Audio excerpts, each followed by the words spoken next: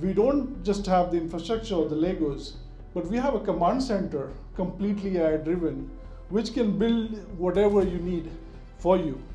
And this is what Ritesh was mentioning about, that this stuff happens so fast that if you don't disrupt, someone else will. Because I'm going to set some of the commands which is going to generate on the spot some of the relevant things for you, which you might find very interesting. It knows more than most of the people, I'll tell you, because we have trained it like that. We've trained it with data, all possible technical parameters. Just to go back to some of the conversations and the examples that were given about Marco Polo and some of the other companies that went bankrupt. Why did they go bankrupt? They spent millions of dollars spending doing this that we're doing for you in 2 minutes.